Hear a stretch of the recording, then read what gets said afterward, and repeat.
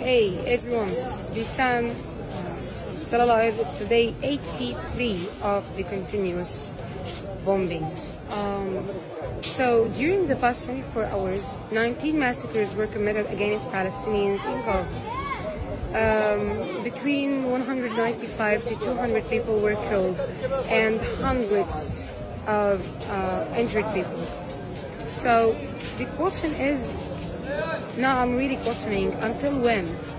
I mean, we've recorded the whole kinds of massacres against hospitals, schools, civilians, in the streets, in the shelters, everywhere. We've been recording for 82 days. Today is the 83rd day to be recording, and nothing has changed. The only thing that we are sure about now is that we've lost our beloved ones and we've lost our homes. And a massive destruction is waiting for us if we survive this war. And only this. We're not sure of anything else. So, until when?